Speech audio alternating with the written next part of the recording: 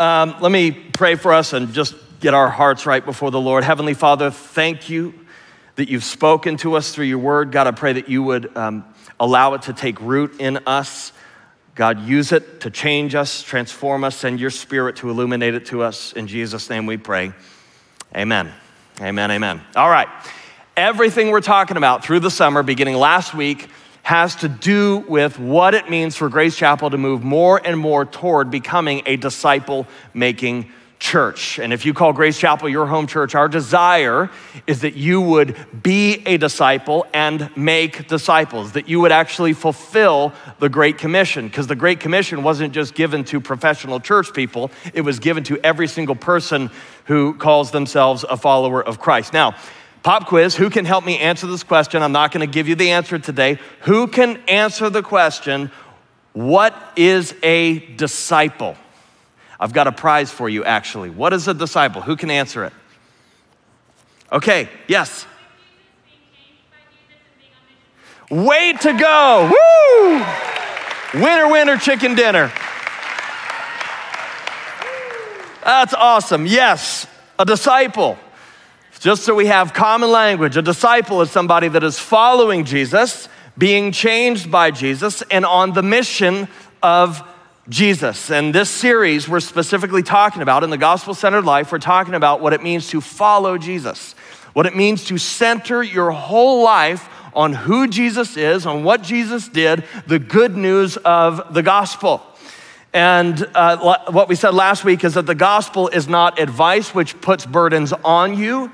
The gospel is news which removes the burdens from you.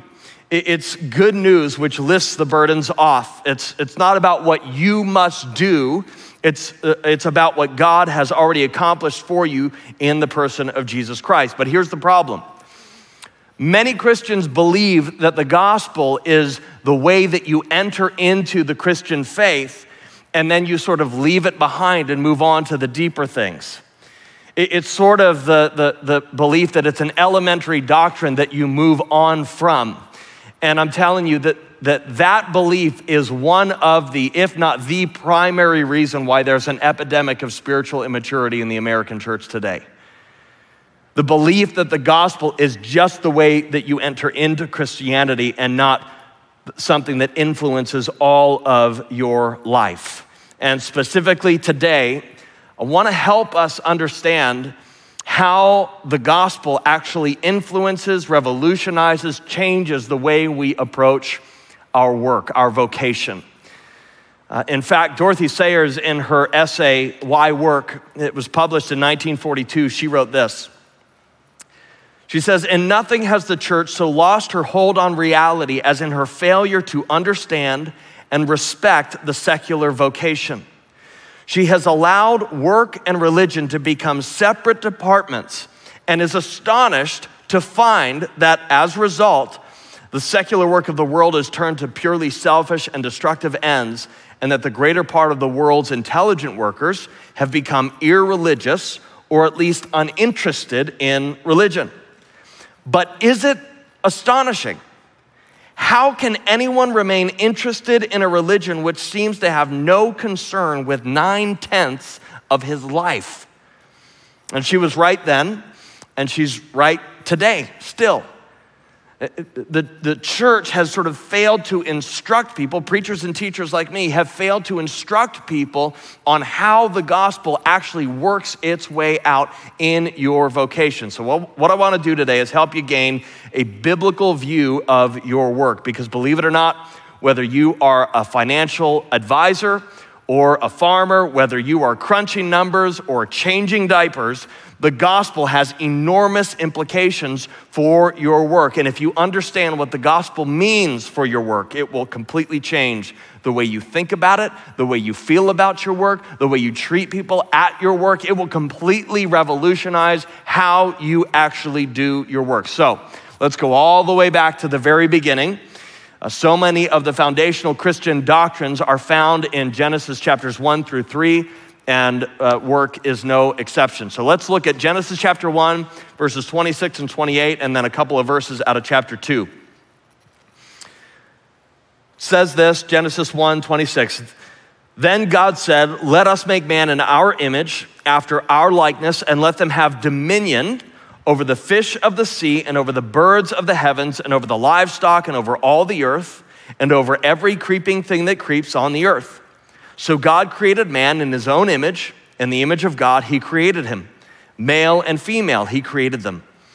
And God blessed them. And God said to them, be fruitful and multiply and fill the earth and subdue it. And Genesis 2, starting in verse 7. Then the Lord God formed the man of dust from the ground and breathed into his nostrils the breath of life, and the man became a living creature. And the Lord God planted a garden in Eden in the east, and there he put the man whom he had formed. And out of the ground the Lord God made to spring up every tree that is pleasant to the sight and good for food. The tree of life was in the midst of the garden, and the tree of the knowledge of good and evil. And the Lord God took the man and put him in the garden of Eden to work it and to keep it. So out of these passages, we're gonna talk about the fact that we're made to work, how we work, and the reasons why we work. Let's talk about being made to work. You know, throughout history, there are a lot of different accounts of different versions of sort of a creation story, the creation of the world, creation of mankind. And in fact, there's a famous sort of Eastern Babylonian creation story where in that telling of the creation story, all of these gods are at war with one another. And Marduk, who's one of the gods, he is victorious in this battle and ends up creating the world in order for the gods to sort of inhabit it as a place for them to be. And after he does this, he creates it, all the other gods get into the world and they're grumbling and complaining and they're going, Marduk, this is, I'm paraphrasing obviously, but he says, Marduk, this is gonna take so much work to maintain and keep up with this place, we don't wanna do it. And so Marduk says, okay, well, I've got a solution. I'm gonna create a lowly and primitive being called man who's gonna do all the menial work for us so we can just rest. Because this work is too lowly for the gods. And so the Eastern view of work is that it's evil. Physical labor is bad. It's to be avoided. It's too menial. It's too lowly for the gods to do.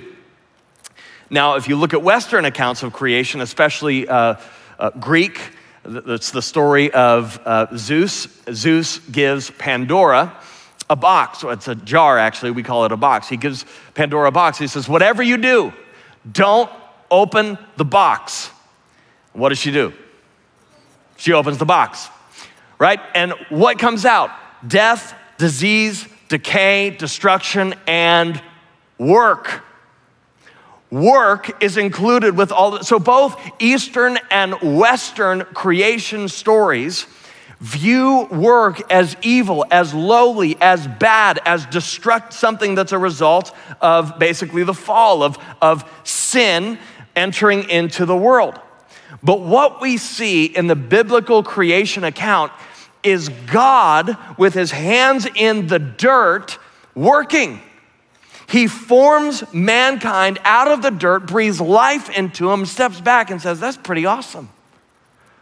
He takes pleasure and satisfaction in his work, right? And what the biblical creation account does is it actually demolishes both Eastern and Western creation accounts. And one of the things that's interesting is there are Christians who believe that work is a result of the fall, of sin entering the world. But what we see in the biblical creation story is that work is not a punishment, it's put in paradise. Right? God takes Adam and Eve and he puts them in the garden. And think about this. They have relationship with one another. There's friendship, there's community, there's intimacy, there's trees that are, the garden is beautiful to look at. It's beautiful to the eye. That there's good food there. God is walking with Adam and Eve in the cool of the day. There's community there. There's friendship. And on top of all of that, God puts work in paradise. He gives them a purpose in all of it. And it's not just intellectual work. It's not philosophical work. It is manual labor. They've got to work the ground.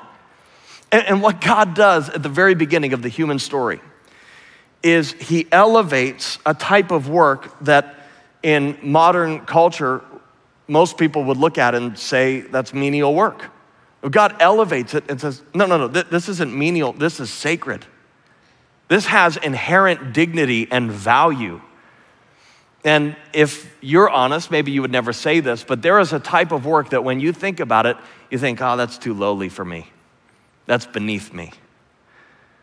And God says, no. All work has inherent value. And let me just clarify, there are a few exceptions apart from work that is inherently sinful. So just to be clear, being a drug dealer is not inherently dignified and valuable to the world, right? All work is a calling. Being a drug dealer is not a calling.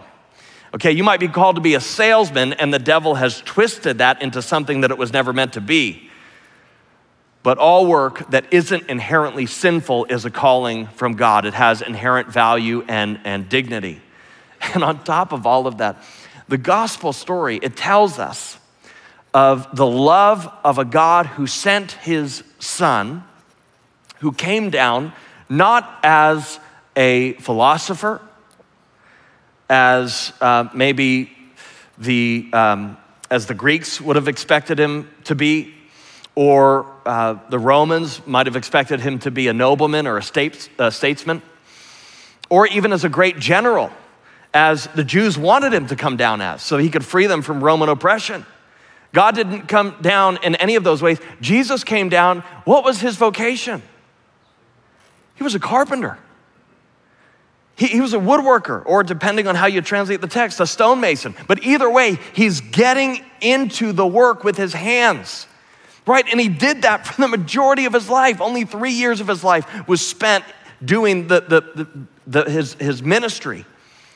Right, so the majority of his life, God is working with his hands. So what that means is if you are a ditch digger or a homemaker, if you're a lawyer or a salesman, or if you're a CFO or a janitor, no matter what your vocation is, your work is a calling from God.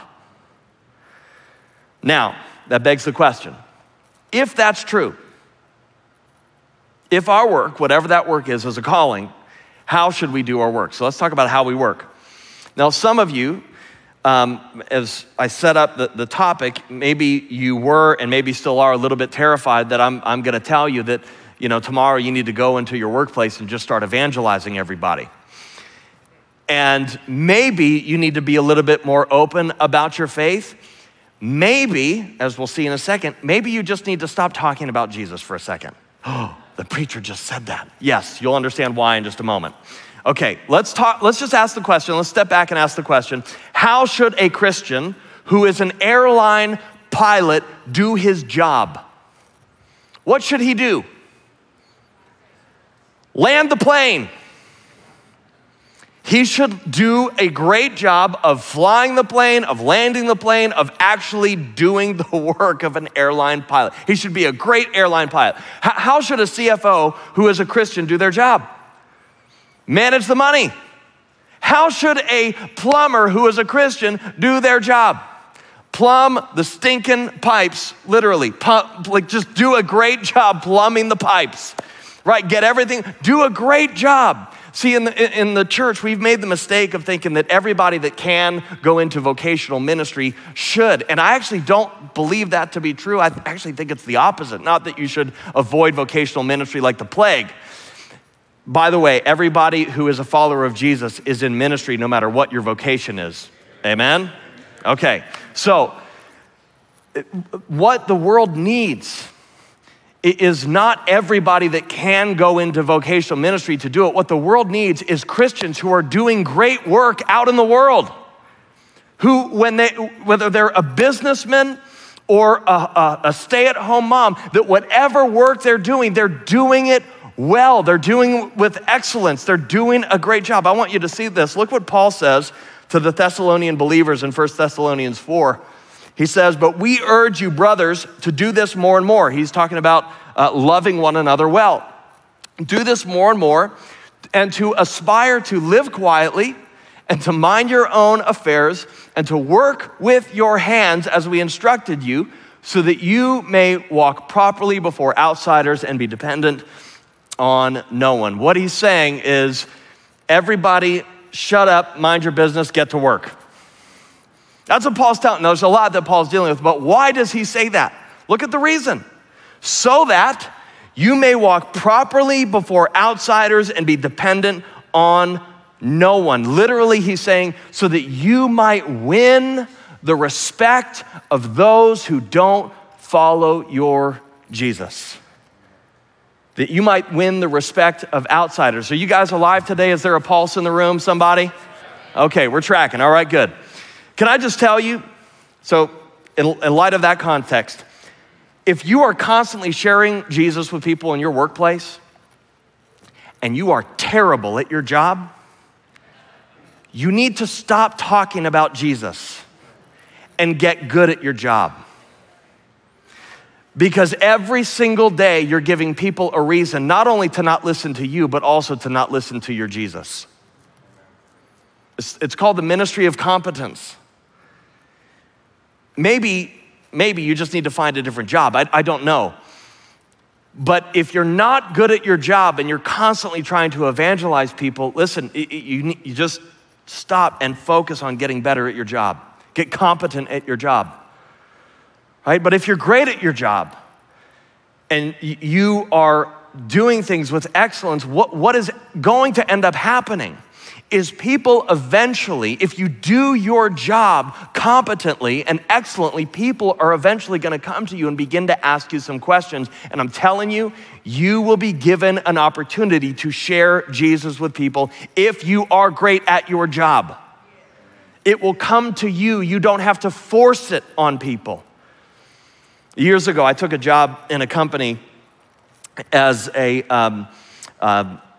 inside sales coordinator, just a few of my job responsibilities. I was analyzing data and doing competitor research in order to support an inside sales team for an HR consulting firm.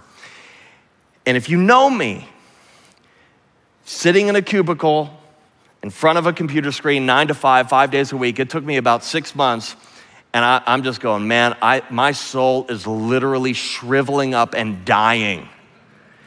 Now, there are some people that are creative. After first service, somebody came up and goes, I'm literally a data analyst and I love my job. I'm like, that's great.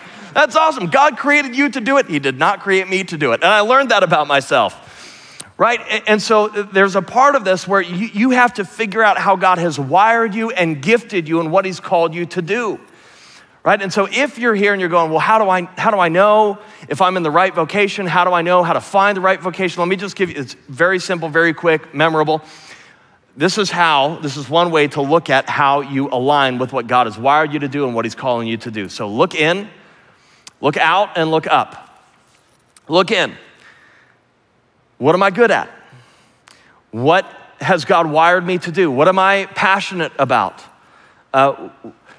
What do I enjoy doing? What is something that I actually care about doing and that I'm good at doing? So look in, figure out how God has wired you. And Pastor Myron, as we said, does a great job helping us just do like spiritual gifts inventory, that there's different ways to figure this out, even looking at what other people, when you do something, if people are affirming you in that thing, it's a sign that maybe God is calling you into that. So look inward, how has God wired you and made you?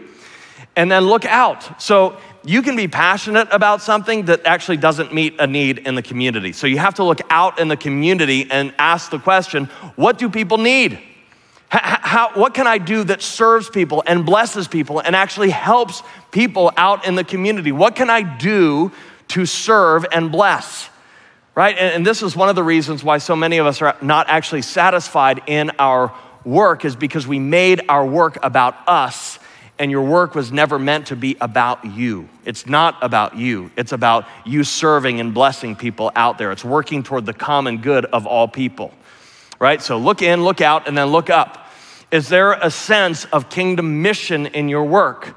And I'm not talking about the tasks, like everybody has tasks in their work that they have to do in order to do their job.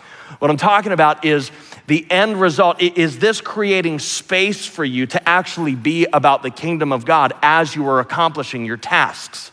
Right? So there's the task of the job, and then there's the broader purpose, the mission behind the job. And do you sense God's kingdom mission in the world being accomplished through what you are doing?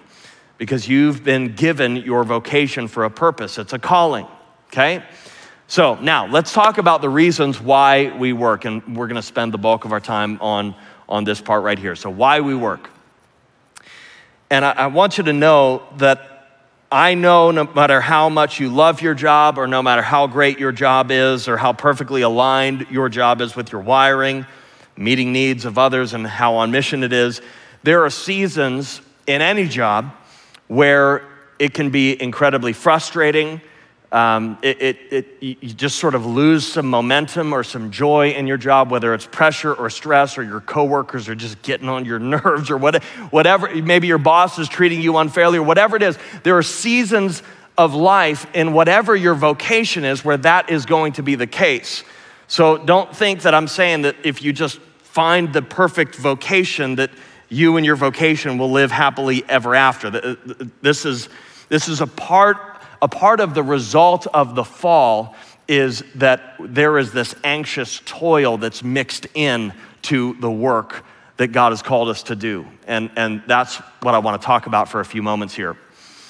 In our passage, we're actually given a way to have a level of joy and consistency and stability and freedom in how we approach our work. And I want us to see this here in a moment. Years ago, after winning his third Super Bowl, Tom Brady, he was in an interview, and he basically says, you know, they're asking him, they're going, oh, you know, you're famous, you have all this wealth, and you're at the pinnacle of success, and what's it like, and da-da. And he looks at him, and it's haunting to watch. He looks at him and he says, this is all empty. It's empty. It's not what I thought it was gonna be. I thought this would fill me. I don't know what the solution is. I don't even know where to look, but this is not what I expected. It's incredibly haunting. Madonna in Vogue magazine, which I'm a regular subscriber. I'm glad you laughed because that was a joke. Years ago in an interview said, every time I accomplish something, I feel like a special human being. But after a little while, I feel mediocre and uninteresting again. I find I have to get myself past this again and again. My drive in life is from the horrible fear of being mediocre. I have to prove I'm somebody. In the movie Chariots of Fire, Harold Abrams, who runs the 100-yard dash in the Olympics, he says, I only have 10 seconds to justify my entire existence. And what all of these people they're saying the same thing, just in a different way. What they're saying is, I'm doing my work for me. My work is about me. I need something from my work. I need to know that I'm somebody, that I have value, that I matter, that I have an identity, that I'm worth something. In other words, my work is about me. And if we're honest, every single person in this room, there's not one person that approaches their work with 100% purely selfless motivation, okay? But one of the dangers is that the primary reason why we're working so hard, why our culture, our society is working themselves into the ground, working themselves into a mental health crisis, for goodness sake. Or the reason why we're working so hard that we're neglecting our marriages or our children or our families, why we're sacrificing our health for our work, is because through our work, we're trying to gain an identity. We're trying to prove that we're a somebody, that we have value, that we're worth something. But I want you to see this. Look what God gives us in the creation account. Genesis 2, verses 2 through 3. It says, thus the heavens and the earth were finished and all the host of them. And on the seventh day, God finished his work that he had done, and he rested on the seventh day from all his work that he had done. So God blessed the seventh day and made it holy. Now, sort of begs the question, why did God rest? Was he just tuckered out from all that, creating things out of nothing thing that only he can do? By the way, we are sub-creationists because we can only create things out of what God has already created, right? We can't create something out of nothing, only God can do that. So was he just tuckered out? It would have tuckered us out. But obviously scripture tells us that he neither slumbers nor sleeps. He's not in need of rest. But here's what we see in the creation account. God is going to extreme lengths to show us what healthy human rhythms look like. Right? He knows that we learn best through modeling, through seeing it lived out. And so God is living out what a healthy human rhythm actually looks like. And so God, it says he set apart the Sabbath. He didn't need the Sabbath. He didn't need a day of rest. The Sabbath is for us.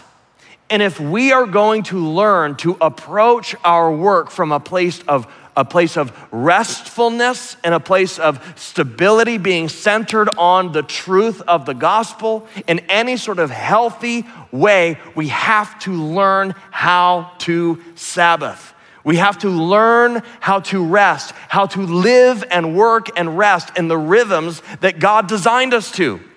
And in American culture, we are the worst at this. We are so bad. Listen, and I'm preaching to myself this morning, I need this, right? It's not enough to just stop working. It's not enough to simply put it down. What we need is a deep inner rest and satisfaction in God that only God can provide. That's what we need. And listen, I've noticed this in myself. There are many times where I finish the workday and I'm on my way home and there is this restlessness and there's this anxiety, feeling like, man, okay, am I dropping a ball somewhere? Am I letting somebody down? And it just stays with me and I'm running through all the list of things that I'm trying to just manage. But listen, what the Sabbath does is it gives you space to turn that switch off and just go, God, I trust you. You've got it, whatever it is. The Sabbath is a reminder. Some of us don't like this. The Sabbath is a reminder that the world doesn't need us to keep going. The world was just fine before you got, actually it wasn't, but the world will keep going whether you're here or not. Right? God set apart the Sabbath as a weekly reminder that we are more than what we do. We are more than what we achieve or what we accomplish. In fact, actually just yesterday, I'm mowing my lawn and I'm listening to a podcast that a new friend of mine, Eric Hoffman over at Fellowship Bible, he sent it to me. So it's this podcast, and in it, John Mark Comer is being interviewed. He wrote a book called The Ruthless Elimination of Hurry. And I would strongly encourage you to get a hold of it and read through it because it's helpful in figuring out how to rest well. Anyway, in the interview, he might have been quoting somebody else, but he says, in our culture, we live in a resume culture. So everybody is constantly trying to build their mountain of achievements so that they can go out into the world and say, look at all that I've done, I'm somebody. Or don't you wanna hire me and pay me more money so that I can keep climbing the ladder? So that they're appealing to another workplace. So he says we live in a resume society, but what if we stopped living in a resume society and we actually began to live in a eulogy society? And you go, that sounds terrifying. What in the world does that mean? Well, here's what he meant. He said, what if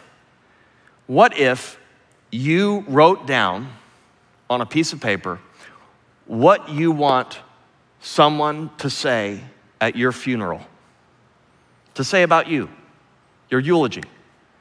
What if you just began to write down what you actually want said in your eulogy? Because what you're doing is you're actually defining what a successful life looks like. You're actually clarifying what success is. And if you start with the end in mind, which that's the end, if you start with the end in mind, you actually look at that and say, okay, now, is the life that I'm living today actually leading toward that kind of life? Is it actually aligned with who I want to become? And now, if you do this, which I would encourage you to, it has to be aligned, make it aligned with what Jesus wants for your life, the type of person that Jesus wants you to be, okay? Because I think God designed us, he's the one who gets to define what success looks like. So he goes, we need to stop living in a resume society and begin to live in a eulogy society and actually look at who do we want to become? Not just what we want to accomplish, who do we want to become? Who do we want to impact? What kind of life do we want to live? And that will change our priorities because we're not human doings, we're human beings, right? And the Sabbath is a weekly reminder from God of who we are. In Hebrews 4 says it this way, so then there remains a Sabbath rest for the people of God, for whoever has entered God's rest has also rested from his work as God did from his. So it's saying there's a rest available to us, but listen, it's not just a rest from work. It is a rest from work, but it's also a rest from self-justifying work. It's a rest from the anxiety that is linked in with our work. It's a rest from the fear that we'll never be good enough, that will never amount to something. It's a rest from the fear that we'll never have approval or never belong or never be accepted. See, this is how the gospel affects your work, because the gospel tells you that in Jesus Christ, you are beloved, you are a son, a daughter of the Most High God, the King of heaven and earth. He has accepted you unconditionally. He has loved you. He has welcomed you in. Nothing is ever going to change that. You have belonging, you have approval, you have acceptance in Jesus Christ, so you no longer need to strive in order to earn that from somebody else. It's already yours in the gospel, right? So it changes the way that you approach your work. You don't have the anxious toil mixed in with it, right? Even the Pharisees, this is fascinating. They followed the Hebrew law so well. They were they were structured and they were strict in following the law of God. They repented of the wrong things that they did. But Jesus comes on the scene and he is more harsh with the Pharisees than he is with anybody else. Why? Well, if you just repent of the wrong things that you do, that's good. You should do that. We all should do that. But if you don't recognize that even in the good things that you do, there are mixed in with it selfish motivation, self-justifying motivation. It's not just repenting of the bad things that you do, it's repenting of the bad reasons for the good things that you do, right? And so Jesus comes along and he's hard on the religious people because this is for somebody in the Southern Christian tradition right here, okay? They built an identity for themselves on religious adherence that was strictly motivated by selfishness and their need for self-justification. They were strictly following the rules in order to justify themselves. What this means is they did not love God. They used God in order to love themselves. Right? There was no love for God. Jesus says, they honor me with their lips, but their hearts are far from me. Right? It's saying that they don't love God, they love themselves, and they're using God to do it. I want to challenge you with something today. Could it be that your spiritual maturity as a follower of Jesus, could it be that your spiritual maturity is not determined by how hard you work for God, but by how well you rest in God? By how much you accomplish for God, but how well you rest in the finished work of Jesus Christ. See, if you rest well in the gospel, it lifts the burden off of you, doesn't it? That's how you tell you're actually trusting in the gospel of Jesus Christ or not. Is it lifting the burden off of you, or is it placing the burden on top of you? right? And this is how the gospel changes the way you approach your work. You're approaching your work not because you need something from it. You're approaching your work having all of your needs already met in everything that Jesus has already done for you. See, the gospel, it restructures the motivations for why you're doing what you're doing, why you're even doing your job in the first place, right? Because it's no longer about you. It's not about you. It's about serving people and loving God through how you're serving the community and working toward the common good, right? Because all work has inherent dignity, and all inherently good work is a calling from God. So what do? How do we grow in this? How does the gospel work its way out in our work? And here's the challenge. Observe the Sabbath. And we're not gonna get legalistic about it. I mean, there's some of us, we look out at that and we go, man, that's impossible. Like literally do no work, and there's like the Sabbath setting on your oven. You can even set it up that way and be so planned. Listen, if you can get there, great. But this is a challenge for me this morning because I'm not good at this and I need to get better, so I'm learning.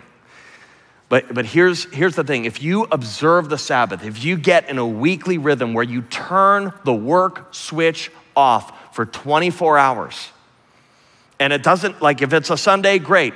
For me and my family, historically, we've tried to do Friday at 6 to Saturday at 6. It's a 24-hour period where the work switch is completely turned off. And you say, well, Rob, that's irresponsible, that's negligent, that's bad stewardship, that's laziness, that's careless. Listen, if that's your reaction to God's invitation to rest, what that's exposing in you is that you don't actually trust God. And what the Sabbath does is it exposes us and it expands. It exposes the areas of life where we're not fully trusting in God and gives us the space to actually converse with God about those things, right? So it gives space, it exposes, right, the things in us that God wants to work on, and it expands. It expands our ability to trust in God in those areas, right? It expands our faith. So if you do this, it reminds you that you are not needed to make the world go round. You're not just a cog in a wheel. And listen, I'm just gonna challenge you in some specific ways. If you go, Rob, 24 hours, that's impossible. Start somewhere. And maybe for you, today is your Sabbath. Go out to lunch, maybe take a nap. I don't know, but I'm gonna challenge you with something. This is gonna blow your mind for a second. Sabbath from your phone, for the love of all that is holy. Amen. Sabbath from your phone. It's like the average time an American touches their phone, it's like tens of thousands of times a day. It's insane, okay? So turn your phone off. This is gonna drive some of y'all crazy. Turn your phone off for an hour. Just start with an hour. Maybe 10 minutes, I don't know. But turn it off and set it aside. I'm telling you, you're gonna notice. I mean, all of the attacks of the enemy are gonna come like instantly, okay? That's how we know we have a problem. Okay, so turn your phone off, Sabbath from your phone, start there. Take an hour away from electronics, away from your phone, and just simply spend a few moments saying, God, I'm inviting you into this time. Show me what you wanna show me, teach me, grow me, stretch me, do what you wanna do. I'm giving you this space. Start somewhere. But eventually, if you can work your way up to a 24-hour period of time where you are fully just all the work stuff is off, it is going to revolutionize and change your life. I'm telling you, there's a reason why God set this up. And it's not because he was bored and just wanted to give us rules, right? God knows how we function and operate. This is an invitation to the life that he has designed us to live. And if you do this, listen, God in a weekly Sabbath is gonna remind you of the beauty, the power of the gospel. It's a weekly reminder of everything that Jesus accomplished for you. And if you do that, as you approach your work in the following days, you're gonna be working not in order to earn rest, you're gonna be working from a place of already being rested in God. Right? You will have a deep inner satisfaction with God, and this is the way that Jesus has invited us to live. See, this is how the gospel works its way out in your work. And the way it does is you have to make the priority of rest, of Sabbath rest. Y'all up for that? I know our culture, it's everything in Western culture works against this. And everything in you is gonna go, this is wrong. This is just, I can't do. I'm telling you, there's a reason why God designed it this way. Let me pray for us. Heavenly Father, thank you. Thank you for the incredibly practical ways that you love us, you guide us, you lead us, you challenge us. And God, I know, I know this is hard for us to implement in American culture, but God, I'm asking that you would give us your grace to prioritize resting in you, not just turning off the work switch, doing that, yes, but God, being with you, simply being near you, giving you space to come and speak, to change us, to challenge us, to stretch us, to reveal in us what you want to work on. So many of us are so busy, we don't even have time to hear from you. And so God, would you help us with this? Would you give us grace where we fail? And God, would you help us to learn what you would have us learn as we try to obey you in this specific way? And as we do it, God, would you revolutionize the way we approach our work? Not to try and earn a salary or earn an identity, but God, to simply serve the people around us. Do this, we pray, in Jesus' name. Amen, church? Amen, amen. God bless you. Thank you so much for joining us. Let me know how it goes turning your phone off. I'm curious. Okay.